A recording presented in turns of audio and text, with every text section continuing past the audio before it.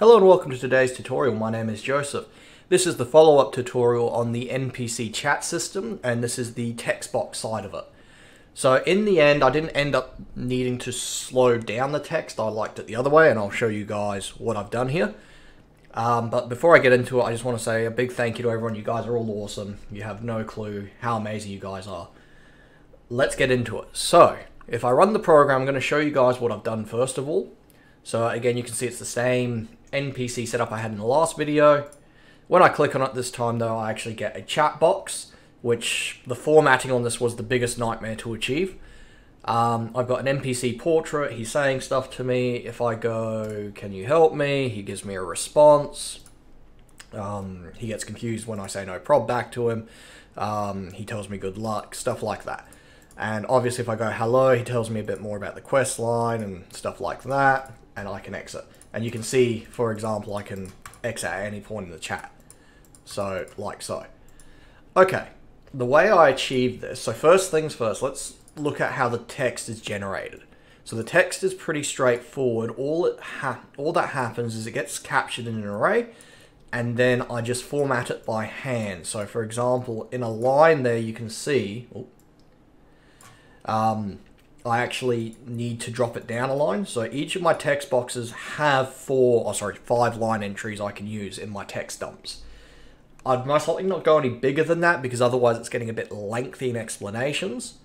And you might start losing players as a warning. But as you can see here, each of these have tied into 0, 1, 2, or 3, 4, or 99. So each of these relate back into this NPC controller. So basically on the option I choose will then give a text response back to the player. So that's the first step. The other part to this is if I reload the program quickly, you're going to see when I talk to the NPC, his facial expressions change. So that again ties into the NPC controller. So basically each of these have an assigned sprite for the response. Oh, sorry. Yes, each of these have a response. Sorry, I got myself confused. Each of these have a response tied into the NPC controller. So based on your option, based on his visual expression. Okay, so I've not changed anything in the step event. That's still the same. The thing that has changed is in the draw event here. And this is a bit more in depth. That's what I'm trying to do. I'm trying to give you guys some more space here to see what's actually going on. So you'll see here, this is mainly formatting code, meaning that it's just stuff I'm using to format the text box. So up here, you're going to see a whole bunch of values that just effectively relate to the format of what I'm using. And this part here took me the longest to generate, but what it means is the system is completely dynamic. So if I change these values, the whole thing changes. So if I want to change my text box to only be, let's say 600, which should make it smaller, it's going to make my text box smaller and drop everything lower down. So the system basically is dynamic, allowing you to change it on the fly if you wanted to, NPC to NPC, stuff like that. So basically up here is a bunch of preset values that are just internalized in the script. Some of them, like the view, is just the array entry for the view. And the reason for this is the whole thing is calculated off viewpoint. So it means that as you change your rooms, it's always calculated from the same position. Which in theory should then stick it to anywhere in room. Which basically means you can change your view sizes and stuff like that, and this should dynamically adjust. This allows you to change the view, so you might not use view entry 0, you might use view entry 5. For example, in your game. You can just update that and it should pull the values through. The adjustments are the dynamic adjustments. The sprite is just the chat bubble sprite. So all that is, if I jump back here for a second, is just this here. It's just some sprites I've set to use. Ooh, as you can see. So nothing ultra fancy there.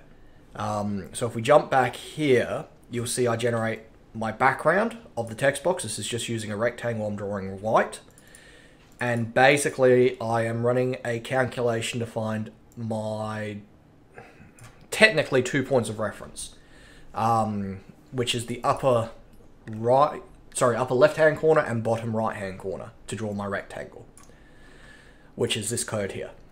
The next one I'm using is I do the top left to right, which is effectively I stretch an image. So what that does is it draws and stretches out of my sprite images here. It draws and stretches these ones here, these sprites here, to fit the image I'm looking for. So if I reload this, so that stretches the top side. This one's going to stretch the top right to bottom right. This one stretches the bottom right to bottom left. And the last one stretches the left bottom to left top.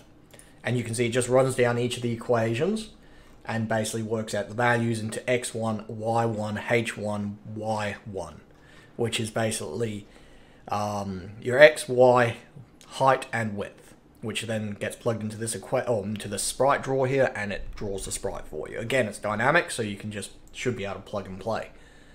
You'll see that I've used some ABSs in here, and the reason for that is when I run the script here, let's say I draw here. If I'm drawing from my position is up in the corner here, I need to work out my height, and then for my length, for example, I need to take this adjustment and this adjustment and add them to work out my total length.